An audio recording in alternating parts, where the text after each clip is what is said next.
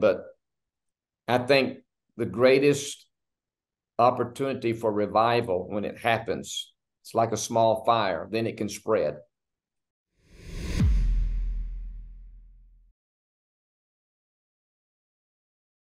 Welcome back to the show today, folks. We have a very special guest and a friend of mine, Mike Stevens here in Texas. Mike has just kind of updated his book. He's had a book out. It's kind of a classic book on revival. We'll put this in the show notes, called Contending For Revival. It's an updated version. And along with that, he also has a audio book that he's come out with. His topic is very timely for today, and he just has a passion to see the church stirred up, to quit being lukewarm, to be on fire for God. He has a desire to travel the world, to see people saved, to carry the gospel message to the farthest corners of the earth. And so, Mike, my friend, thank you for your time today, sir.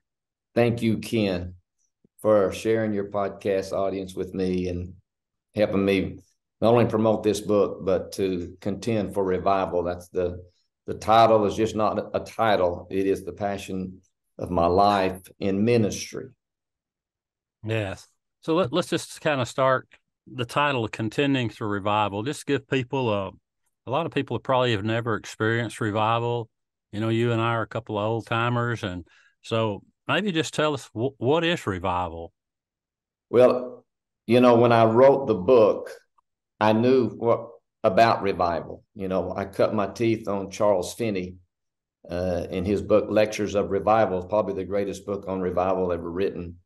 And I hadn't personally experienced a revival as a corporate revival. I think there's personal revivals when we ourselves individually are we have an encounter with God that awakens us. It's more than just saying, I believe in Jesus Christ, and now I'm going to pray this prayer and ask Jesus Christ to become Lord of my life. I'm going to turn from my sins. Revival can only happen where there's been life. That's why it's revive. You can't revive somebody that's never existed. And so revival brings someone back to life. And even as Christians, we get this lethargic, look like apparently dead, losing the passion for God, for the things of God. And we go through the motions, you know, going to church on Sundays, putting tithe in the offering, singing our songs. But yet when we walk out, we're not that much different. And we have this little bitty flame maybe that's going out in our homes or in our personal life. And then we have an encounter with God and he lights us up. I mean, we're like a light set on a hill. And we have this passion that throws us back into the book of Acts. Because I think when you look at revival, even Martin Lloyd-Jones, the reformer preacher at Westminster Chapel in London, where a lot of our Reformed preachers, they hailed him as one of their apostles, I would say, you know, heroes. And Martin Lloyd-Jones said in revival, it's always returning back to the book of Acts. And so in revival, you're going to see the manifestation of the Holy Spirit with such power that those that are there seeking him, they'll be overcome by the Holy Spirit. In Wesley's meetings, people were falling out under the power of the Spirit. There was laughter. There was groanings. In the Cane Ridge revival that Daniel Boone had invited people to come. And I think at one time, there, I want to say 20,000 people had gathered out in a field at the Cane Ridge revival. And they had manifestations of the Holy Spirit that would scare the normal operations of the church. Because there's the power of God comes upon you. You know, when you have somebody that is dead or apparently dead, and they have them in the hospital, they put those electric pads upon them to shock them, and you'll see their whole body lift off of that gurney, and then they look at the see if he's still flatlined. If not, they put it back on him again. Boom. Then it starts getting the level. They set him aside, but they have brought him back to life. But the power that was upon his body to revive him was seen. And he knows now that he has had an encounter with God that is supernatural. And there's been a manifestation of the Holy Spirit present. And in the revival that we're talking about with Contending for Revival is a corporate revival, that happens with a group of people that can spread to groups of people or to a nation or to the world.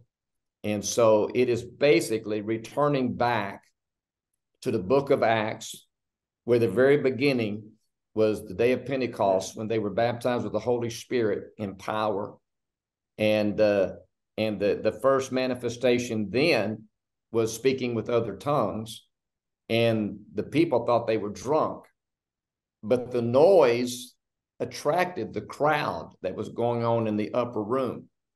So I don't know if that wind, like a mighty rushing wind, if that wind was, I would think it might be loud, but it drew the crowd. And 3,000 was added to the church that day.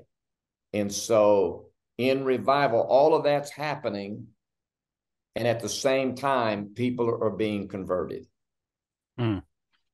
What are some of the keys for, some people say, well, Mike, hey, just chill out. Revival is a sovereign move of God. Whenever God gets ready, he's going to awaken people or whatever. But is there preparation on our part as believers in this, as we participate in this? I believe there is, and I believe that's still the sovereignty of God. In his sovereignty, he's given us his word. And he says, if you abide in me and my word abides in you, you can ask what you wish and I'll give it to you. And so in his sovereignty, he laid out a plan for us to receive things in prayer.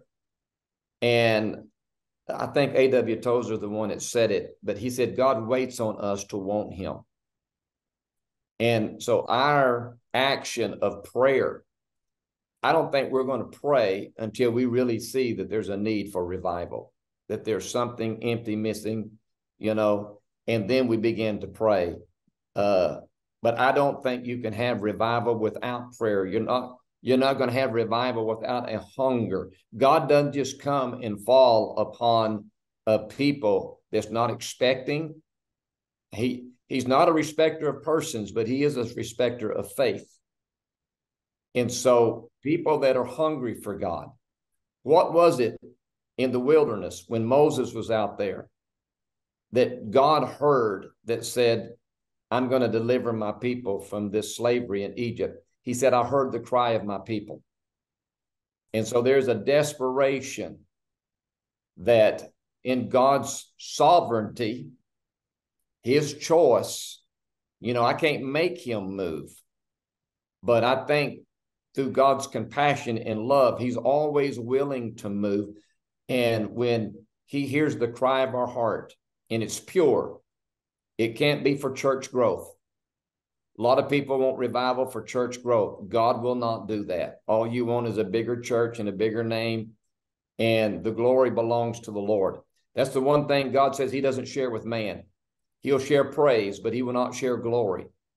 And I think a lot of people, they want excitement to draw a crowd, thinking it's going to grow their church.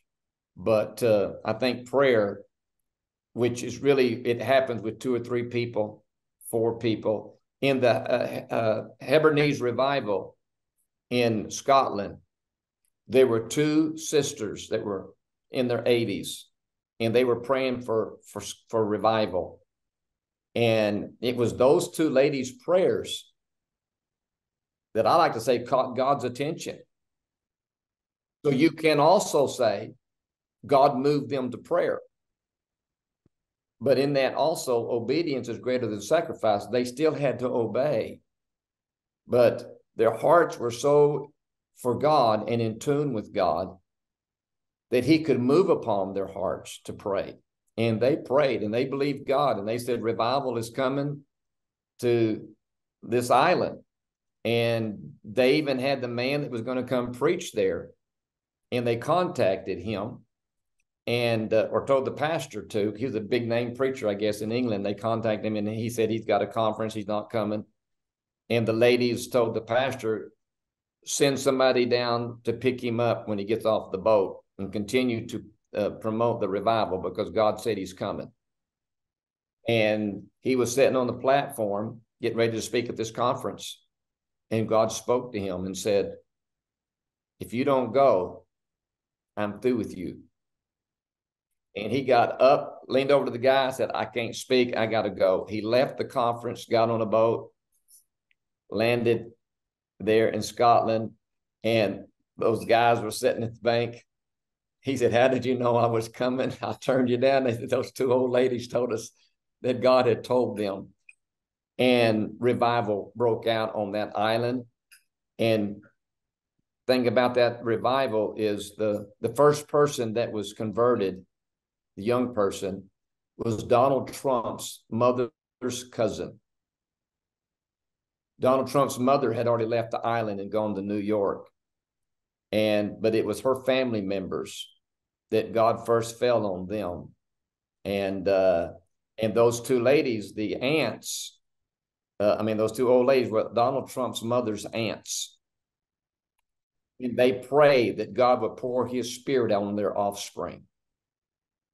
So, I don't want to read too much into that, but it is something to think about how God uses people. But those two ladies prayed and God moved. And so I think the greatest thing is prayer. You're not going to have it without prayer. We don't have anything without prayer. And then a hunger for God. And the church, they have a hunger for church growth. Their messages seem to be more for practical living, how to be a good husband, father, which we all need, but that's not the major. Jesus is the major. And, God waits on us to want him. And he knows when that is a want, that we want him, or a selfish want. I want him just to move in my life. I want him to bless me. And so I think, and this is kind of off the subject, Ken, but I think the greatest opportunity for revival, when it happens, it's like a small fire, then it can spread. It's very difficult to have revival in a big, prestigious church, a well-known church, because they got too much to lose. When the Holy Spirit shows up in power and does things that they cannot explain, that Christian apologetics can't explain, it messes up things. And they don't want to lose that. They got too much money to lose, too much reputation in the city to lose. If you look at revivals of history, the men that God used, their reputation was shot. And you look at Finney, they thought he was crazy. The preachers was against him. And then you look at William Booth. They basically kicked him out of his church. And then he went to a graveyard and began preaching. John Wesley, they kicked him out. And he went and stood on a stump in a cemetery and preached, and revival broke out. Whitfield. So all of these guys basically had nothing to lose. Therefore, they didn't compromise. It's very difficult when you've got a lot to lose. You got a great reputation. The city loves you. All the preachers think you're solid, and you don't want to lose that. And so when the Holy Spirit begins to fall and do things that he does, they like to say, wait a minute, we need to back off on this. And we can quench the Spirit. We can quench the Spirit by trying to continue the manifestations when God is lifted. But we can also quench the Spirit by suppressing the manifestations of God. And so, but I don't think you can have it without this hunger where you basically say, God, give me revival or death, which means I don't care what you do to me. You know, I want revival, whatever it costs. If it destroys my church, I want revival. I'm tired of a dead, life in Christ, because it's an oxymoron. We have life in Christ. We have joy. We have passion for Jesus, But revival comes along because the church is dead. That's what revival's for. Mm-hmm. One of the things that I've heard said quite often, Mike, is that, a lot of these churches, they'll have 2, 3, or maybe even 4 services, and everything, if you actually, the preacher's here, and if you look back up there, they've got a clock and the seconds are running, that I don't know, the expression goes along the lines, and I don't know if it was attributed to Billy Graham or not way back when, but said something along the lines that if the Holy Spirit of God wanted to move in our churches, we don't have time for him to move. We've got to get this bunch in, and we got to get them out. Yeah. Everything is so timed and so calculated that, we don't give God the opportunity to move in the service. It's so regimented. It's so structured. As you said, we just, we've got our program. We got our program, brother, and we're sticking to it. Yeah. Yeah. And I understand that's a difficult decision for people that have 4 services or something. I personally don't believe they had 3,000 saved on the day of Pentecost. If they didn't have a big church, they met in homes. So God could still move in the homes. I don't know the answer for that, except if you're going to continue on with your church program, basically.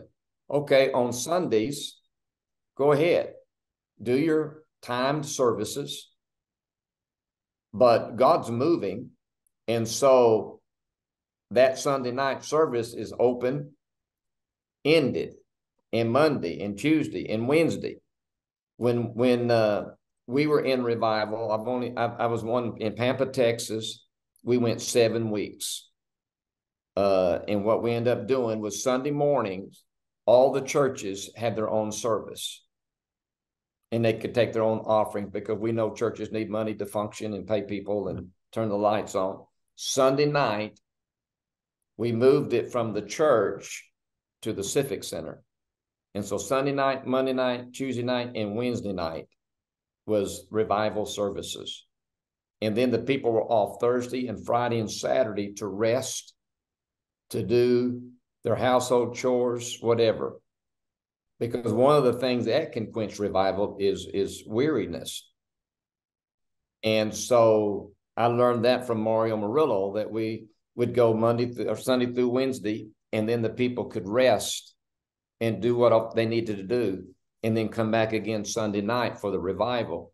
But the churches had Sunday morning to carry on, and there shouldn't be any complaints of that, because now most churches don't have a Sunday night service. So, it's the same thing, kind of veering off track here. A lot of the churches, I think, where we have failed and why we need revival is we have become an evangelistic center.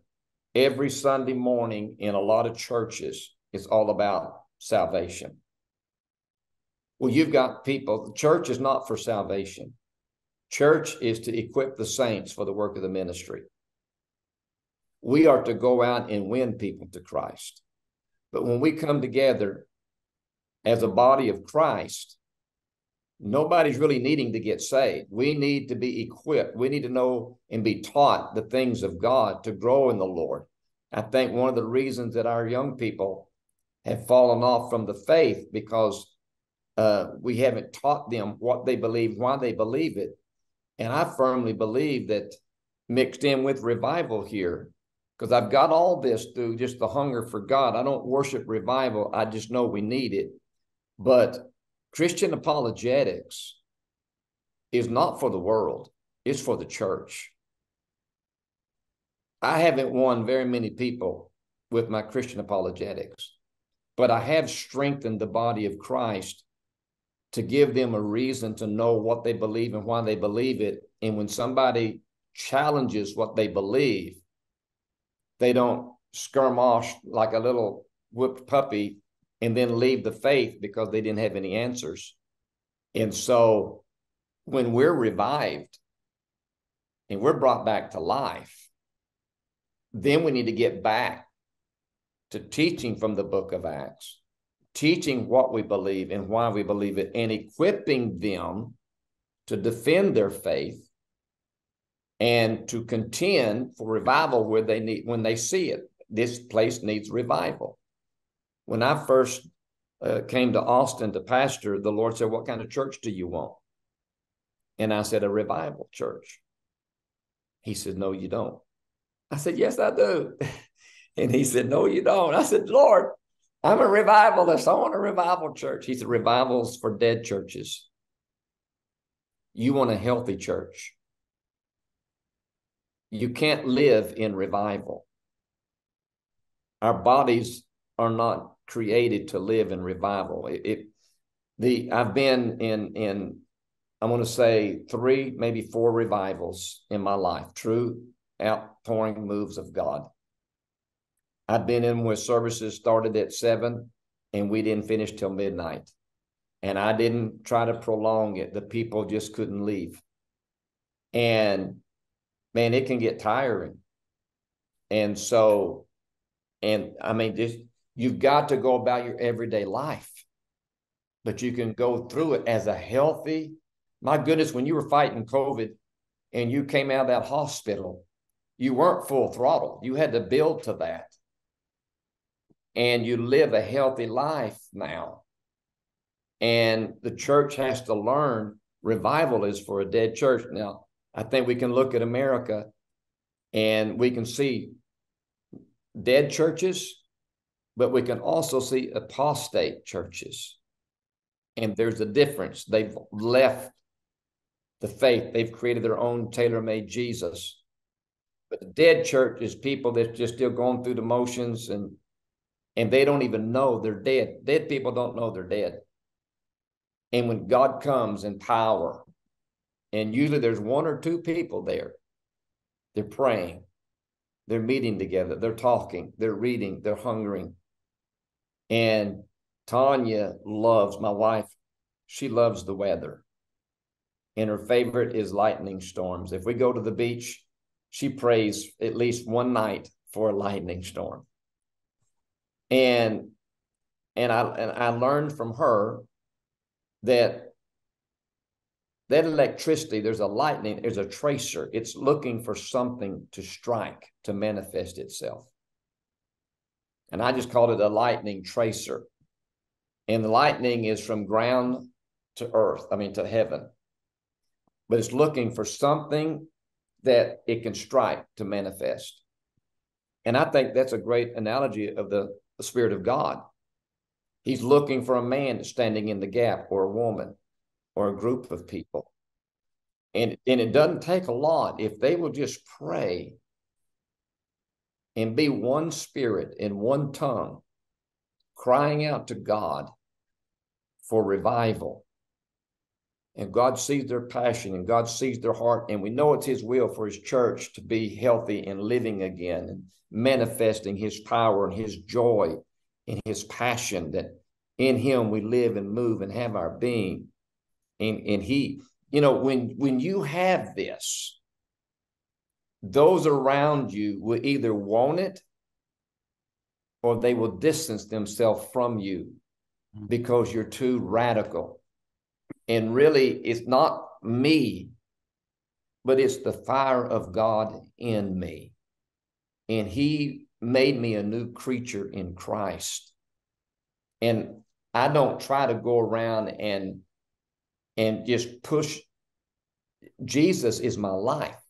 He is my passion. He's what I get excited about. He's what I wake up in the morning thinking about.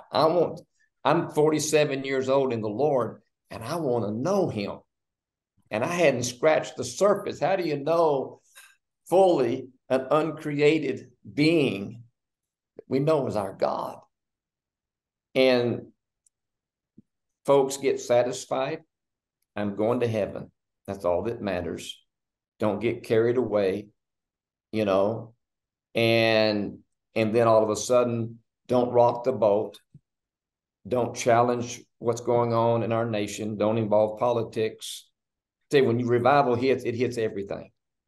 Yeah, it affects the culture. The whole thing. And the devil, I think, has been smart. Of course, he's wise, not wiser than God, but he took the sins that the Bible condemns, the murdering of the unborn, shedding innocent blood, homosexuality, all of these, and the devil brought it into politics. So the church would say, oh, I can't talk about this stuff because of separation of church and state. I don't want to involve politics into my sermon. So the devil brought everything that God said this is forbidden, and they started legalizing it. And the church says, okay, what we should say, you've invaded my territory now. I will not stay out of it. If it was just about taxes, fine. Y'all can debate that. But now you've gotten into the Word of God, and you're usurping the authority of God. And now I will not bow to your idols. And we got too many preachers out there that's hiding behind the Scripture, to submit to those in authority. They've been given power. They've been given power to execute and wield the sword to punish evil. And we've got a culture now that punishes good. And so Jesus was crucified because he went against the authority, because they had usurped the authority. You look at all the martyrs, they were martyred because they were going against the authority.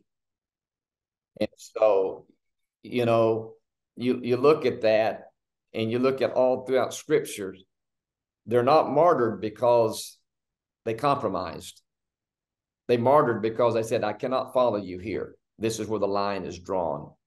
And we've got a lot of preachers, especially with the churches that are influential, that are on TV, that are in the city, and they won't stand for righteousness. And either they're going to be sucked into revival someplace, or Ichabod is going to be written upon the door. God is not here. And I think it was Tozer again who said, if the Holy Spirit left our churches today, 95% of what we're doing would continue, and they wouldn't even know he's left. If the Holy Spirit left the New Testament church, 95% of the stuff they were doing would stop. Yeah, absolutely. That's revival. It is. I was sharing with some people Saturday. I was preaching to a group, and I was preaching on, what God wants the most, he gets the least of. And, a lot of people think Jesus was some, bearded woman, effeminate or something like that. Yeah. No. He was very masculine. He put the cords together, whipped the folks, flipped the money changers, turned over the tables, and he told them, he said, my house shall be called a house of prayer. Yeah. And if I look at most services today, Mike, I would say we've turned them into houses of preaching. We've turned them into houses of singing. Man, if there's 2 minutes of silence, it's like everybody freaks out. Yeah. So I kind of hit a button there, houses of prayer, you mentioned about the early church and revival and how prayer really is a prerequisite to to that. You have not because you ask not. Second Chronicles 7:14, if my people who are called by my name will humble themselves and pray. Yeah. If you'll pray, Yeah. seek me. Yeah. I And always say, we used to call them prayer meetings, we used to have prayer meetings. That's right. Yeah. That's right. And there was a pastor, I won't name him, but he had a church of 20,000. And they prayed on certain nights, which, praise God, at least they were having prayer meetings, right? So this is not a commentary on him. It's a commentary on the church. 500 people came out once a week to pray out of 20,000. So it tells you that 500 are really true disciples of Jesus Christ. And I'm not saying the others are going to hell. They're believers, but they're not followers of Jesus. They're not disciples. And that word Christian means like Christ. And so it's just a commentary that it needs to be preached on. It needs to be taught on. And there needs to be special services. Are you hearing this, Beacon? Good. But there's got to be a teaching to the people what their instructions are, and prepare them to go to battle, just like they do in boot camp. These Navy SEALs that go through buds, they're not sending you through buds to see how many they can keep. They're sending you through buds to see how many can get rid of. Because when you go to battle, you want these you can depend on. And I'm speaking as a novice. I don't know anything about it. I just what I read and everything. That's a principle that the Lord used with Gideon. Yeah, he did. He did. And we're so bent on trying to keep so many coming because it makes us look good. I was at a guy's church Sunday. I won't name him, but he has a bestseller on Amazon, #1 right now. And he's very controversial, has a website that now Facebook has basically won't let him make money on it, and neither will YouTube. And he used to make a lot of money on it. Anyway, my friends we were with go to his church, and so we went. And I was shocked when I walked in that there were probably no more than 20 people there.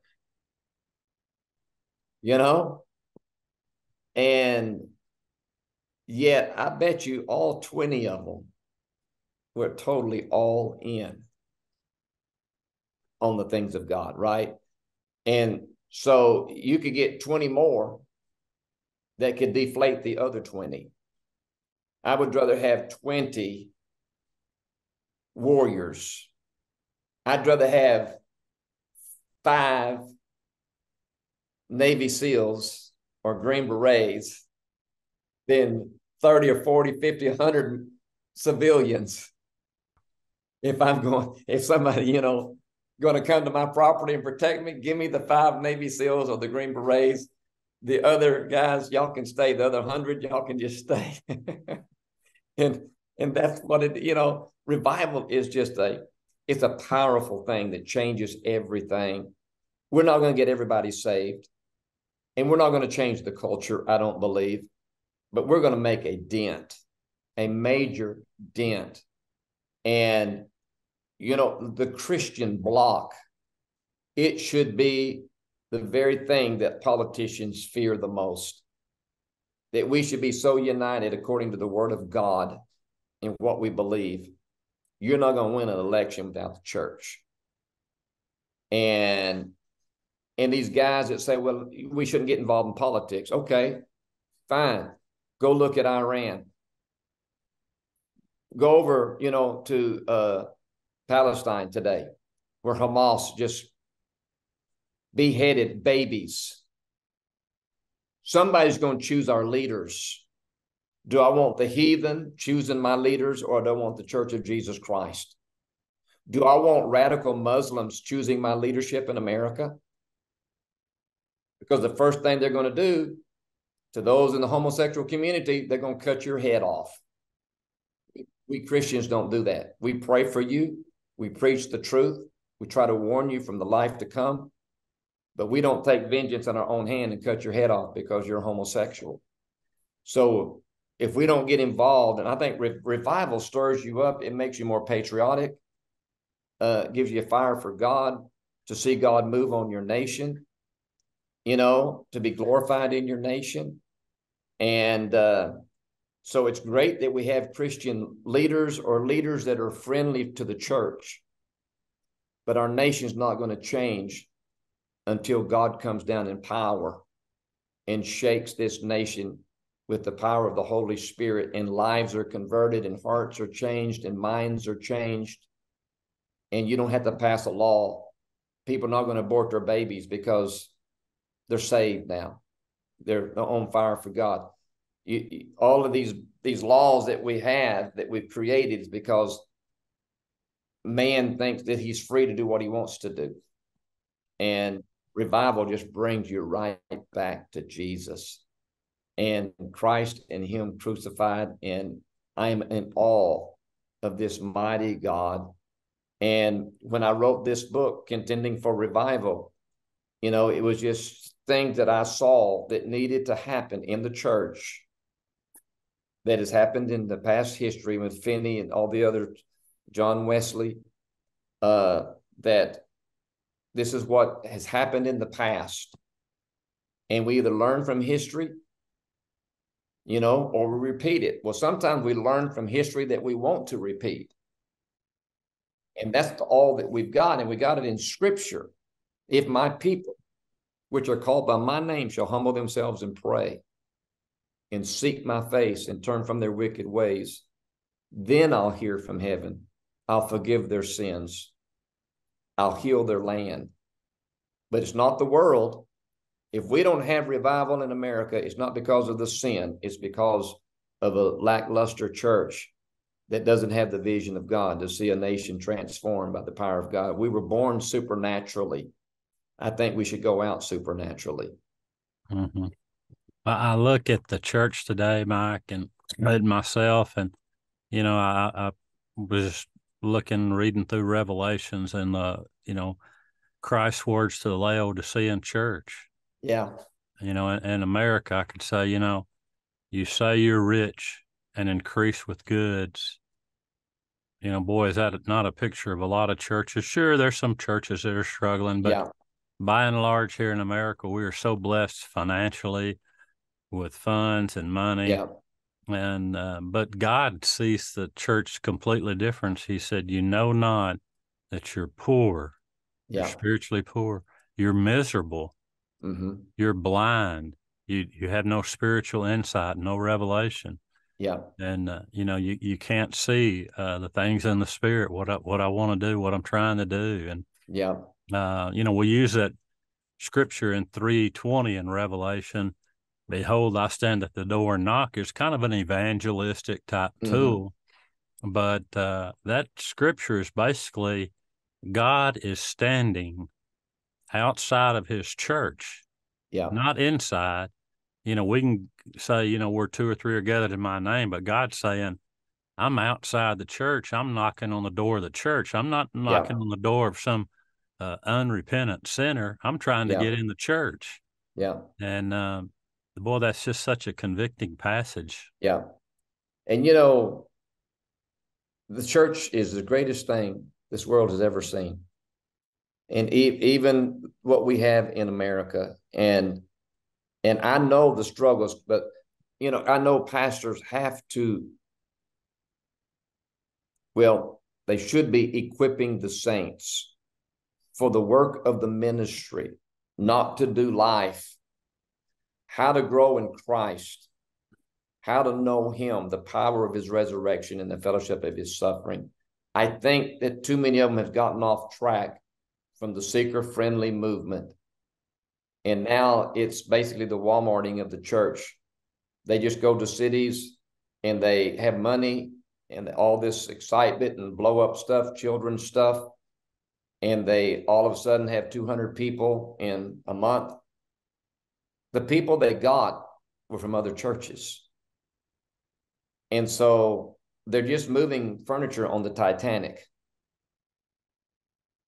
They're not doing anything with the sinking ship. And, and it's most visible if you go to these rural towns and these smaller churches. They're passionate about God. They're serious about the Lord. It's the young, and I'm not painting everybody in this, but it's the upstart churches, the skinny jeans, be cool, look cool, know the latest thing about computers and Instagram or whatever, have a big blow up on your Twitter feed and be this guy and that guy. We've seen it happening in our world, and these guys end up falling because they weren't ready for that. And I don't believe they started out that way, but my goodness, the temptation. Billy Graham was amazing not to fall to that. But like I said, they can teach. That's what Sunday school, you could have Sunday school classes. You can teach them the things of the scriptures and living principles from the scriptures. But the scriptures are not about living principles. They're about a living God. And if we usurp that and just use it as good principles to live by, we're no better than the Muslims who believe in Jesus as a good prophet, but they don't believe he's the Son of God. And so, but there are churches that they are preaching, they may be running 1,200 or 1,400 and they're baptizing people every Sunday, and they're going out and they're evangelizing and they're knocking on doors. You can still have people saved on a consistent basis and not have revival. A lot of people think we're revival so people will get saved. No, you can have that, but because revival deals with the church. And so what people need to do is, if they're in a church that is just caught up in the time and you have no place to go because all the churches are like that around there, is pray for that pastor to be stirred. Pray for God to wake him up in the middle of the night.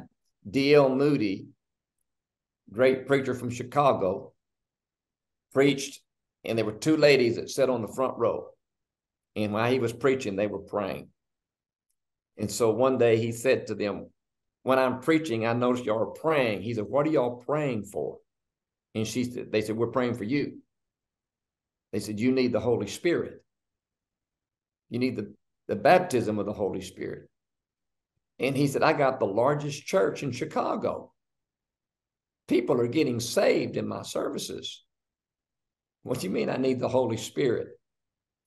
And Sunday after Sunday, they come back. He'd see them praying, And one day he was in New York City, and the Holy Spirit came upon him, and he had to dash off into an alley because the power was so strong upon his body, he couldn't hardly stand it, and just the love gushing out of him and the power. And he said from that day forward, his sermons didn't change, but people that was responding and the power that was being manifested in his services was incredible. And they have good hearts. And until they're in the throes of God themselves, and then they say, okay, I'd rather have this than anything else. And with their teaching ability that God gave them and their leadership ability that God gave them, they could put a passion in their church for a move of God instead of a cool pepper rally sermon. We don't need pepper rallies. Christians are not meant to live in a pepper rally on a high. We're meant to live in the middle, that radical middle, where we are just steady and consistent. Sometimes we'll hit a high, and sometimes we'll hit a low, but most of the time we're just right in here. If you get up here, when you come down, revival will end up taking you up.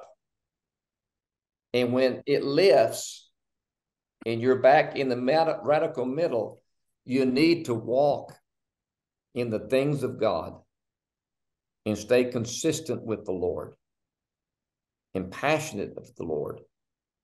and not try to recreate this, which quenches the spirit and causes all sorts of problems. And then don't suppress it, but just live in the radical middle and expect God to move. But to pray for these preachers that their eyes would be opened, because they go to bed at night just like you and me, and they have dreams. And so, what I do is I just pray, not in a self-righteous way. Like Mike Stevens is no better. I mean, I've got flaws, and my way's not the perfect way. And I just want God, and I want his presence in the services.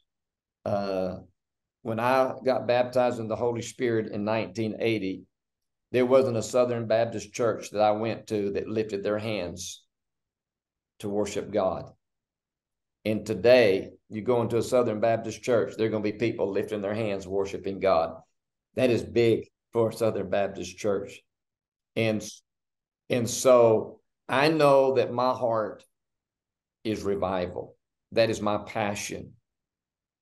I know that revival may not be the passion of that pastor, and I can't be too harsh on him, because he doesn't have the calling on his life that I have. He's got a calling and he got to deal with people going through divorce, children's, committed suicide, the culture. He's got so many subjects he's got to cover every Sunday to try to, what gets bad is if he just gets lazy and doesn't pray and get in the pulpit without a broken heart. And because I know there's as an evangelist, and we can put in there revivalist, they bring you in to hit a home run. You're a pinch hitter. And a pastor, man, he's batting for average. He's just trying to get on base and get a 300, 400 average, and every now and then hits a home run. And so, there was revivals that I was in. One of them was when the joy of the Lord just started falling on people. That happened to me. And for about 1996 to 2001, that was the manifestation of the Holy Spirit. And my friend Mario Murillo was very hesitant toward it. And I remember saying to Mario as we were having supper one night, Mario, you have a different ministry. Your ministry is truly to the lost. This is to the church. If you turn your meetings into this, it would lose the anointing that God had placed on you to win the lost. And so Billy Graham, there were things that God withheld from him that I might have had because of the goal that Billy was called to do, the mission. But I don't believe anybody could say Billy Graham was not spirit-filled, because he truly was under the influence of the Holy Spirit. He might not have been baptized in the Spirit where there were power gifts, but spirit-filled is about holiness and being under the influence of the Holy Spirit. Just like don't be drunk with wine, because it's debauchery. But he contrasts it with, but be filled with the Spirit. Well, if you're drunk with wine, you're under the influence. Wine, drugs, whatever. And God is saying, I want you to be under the influence of the Holy Spirit, because he'll turn you into a different person too. Yeah, amen. Well, there's so many great quotes in your book. I just want to read one here from General William Booth. Yeah. And what chapter is that? It's just cuts. It's just cuts on page 23. It said, I consider the chief dangers confronting kind of the modern church will be religion without the Holy Spirit, Christianity without Christ, forgiveness without regeneration, morality without God, and heaven without hell. Yeah. And that's just almost prophetic. He wrote that, and that's pretty powerful. That's the book I'm writing right now. I'm writing and covering each one of those that he said was the greatest danger. I just finished Religion Without the Holy Spirit, and now I'm working on the chapter Christianity Without Christ, because it sounds like an oxymoron, but it is a antichrist.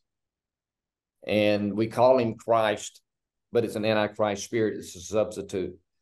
But that quote, I was starting another book, and I started out with that quote. And when I saw the quote, I felt like the Lord say, that's your book. You're going to take each point and make a chapter out of each point, because it has come to pass. And it doesn't mean it has to stay here. When we realize that we've got something, then we're looking for the cure. And so people's not all into these, medicines or research. You may not think much about cancer, but when you're diagnosed with cancer, the first question you ask is, what can you do? You're wanting a solution. And that, to me, is when you see the condition of your culture or yourself, what can I do? And God gives us the answers in his word and through his relationship with him. But we don't really seek the cure until it becomes personal. And I think it's gotten, Ken, so personal in America. I do believe we're in a type of revival now. We've got people that may not speak our language. I'm not saying revival is going to make you your vocabulary of some of the cuss words. I know people that have been born again and they're on fire for God, and they'll still drop a word here and there, but I see more fire in them than someone that's walking the line of legalism without the Spirit. And so I believe God is moving upon people, Donald Trump being one. I don't know where he's at in his faith, but I know he talks about the Lord. I know he's on his radar. Yeah, he's a politician. He could be using it. Well, maybe so, but he did more that way to put abortion laws federally out, give it back to the state. They moved the embassy to Jerusalem. So he's done some stuff. And you hear people, you watch them on Twitter or you see them on whatever post or podcast. I mean, I've watched Megyn Kelly on her podcast, and now she's really getting involved in her faith and seeking the Lord. She has Charlie Kirk on, and she'll say a few words and apologize. I know that wasn't Christian. And I'm Joe Rogan now. He's got people on his podcast that's been converted and talking about the Lord. And I think we are in a type of revival in the church where they've gotten bold, and that spiritual awakening is taking place. And so, and it might be, Ken, the 60s, we had a spiritual awakening without revival. The church wasn't ready. God said, I can't wait on you. And he fell on a generation. And they came in with their bare feet, and Jesus Revolution movie was about that. God bypassed the church to reach the people. And then a few churches got involved and said, hey, yeah, we're going to partner with you. It could be like that again. But I do know that there's a move of God in America, and it has to do too with being very patriotic, because it's taking us back to the foundation. And our foundation is faith in Jesus Christ.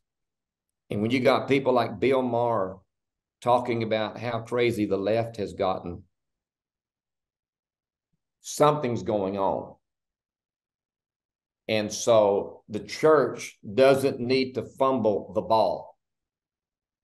If they become woke, they will win nobody to Christ. They will have no move of God. But if they become awakened by the Spirit of God, then they'll transform lives and their city will be impacted. You will know that church is very dominant, very visible, very powerful, very influential. We better watch ourselves. We need that church on our side. And, and that's, it just builds, you know what I'm saying? And we go through seasons and it dies down. This is what's exciting. I know I'm talking too much, but this is what's exciting in history. Revival comes and it hits. And then when it lifts, the next generation tries to duplicate what was in the revival. It's all carnal. And then the next generation don't want to have anything to do with it at all. The next generation, they want their granddaddy's church. And their granddaddy's church was revival. And we're in that generation now. And so these kids want a real encounter with God. They don't want to hear about money, fundraising, they don't want anything fake, but they're open to everything that's real. And they're radical. They've got their tattoos all the way up to their neck, and they're out there and they're demanding godliness. They're living off the grid and they're just passionate for God, and they know what they believe, and they're really engaged in the scripture and some of the old authors, not the new ones, but the older ones. And my friend Mario Murillo is still out there with his tent doing evangelistic services, and just people are just coming to Christ because they see how bad it is. And they've heard their grandmama and their granddaddy's preachers preach about the end times. And they go, you know what? This kind of looks like it. And so I better come home. And we don't know our eschatology, if it's perfect or not, but we got to go with what we've got.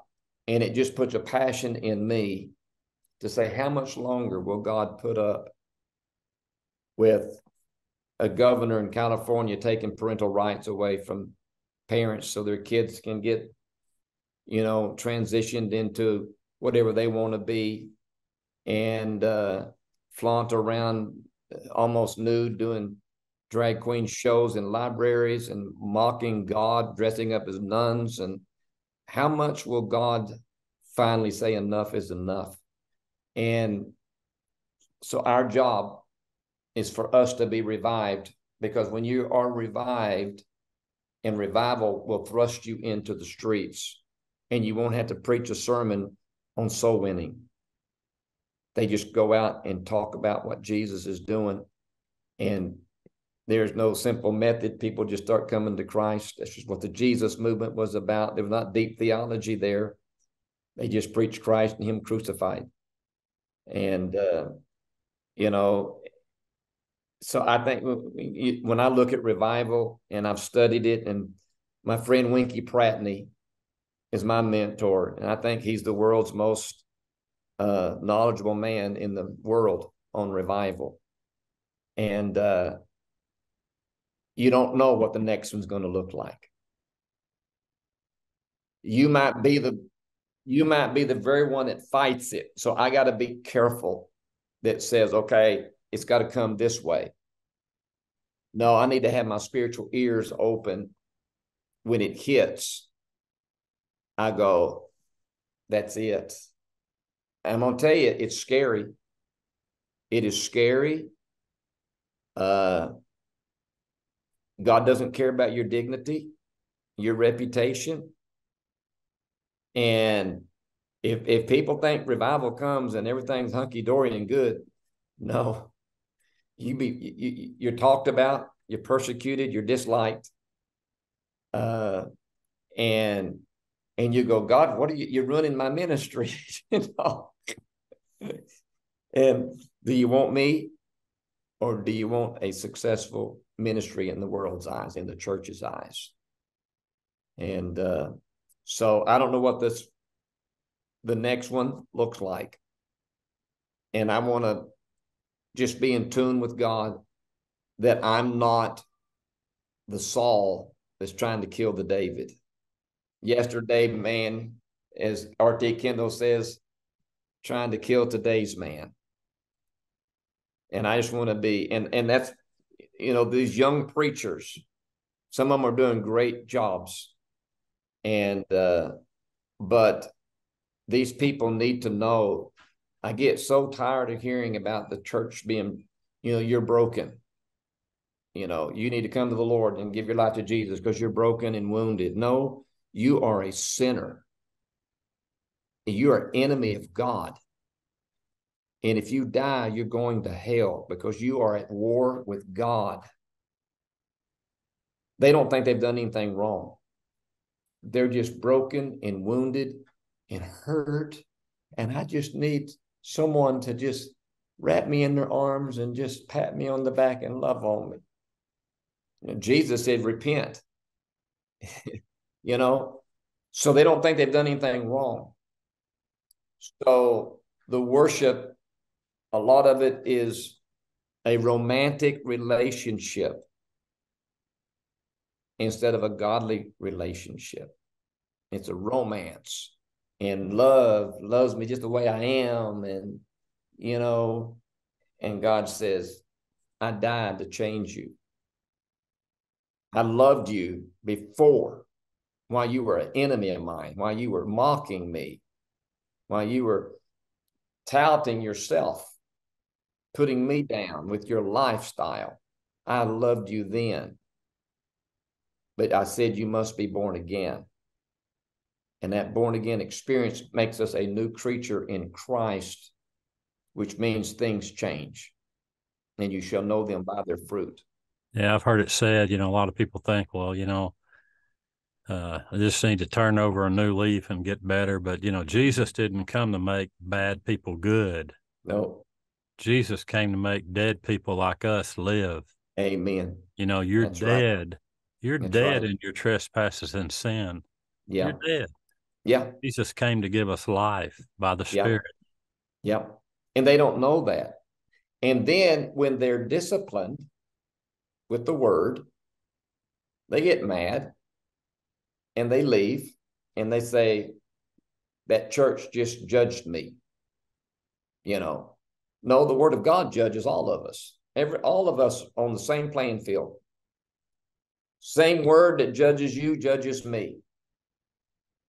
God is preparing us for heaven. And he doesn't have rebels. He has followers.